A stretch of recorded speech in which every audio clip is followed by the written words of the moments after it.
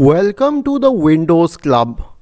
If you encounter Windows Update error 0x80070032, we are having trouble restarting to finish the install, then either read through this article on the Windows Club or simply watch this video. We will guide you to the resolutions. First of all, simply restart your computer manually instead of letting it restart after the Windows Update process. The next solution would be to uninstall the latest update, which could be a bug. Right click on the start button and select settings. In the settings window, go to Windows Update tab on the list on the left hand side. In the right pane, select update history. Then scroll down to this option which says uninstall updates.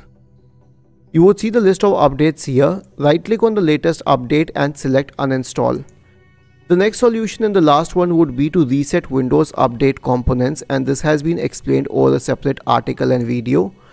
This procedure will restart all Windows Update related services and also delete the cache which is stored in the software distribution and cat-root 2 folders.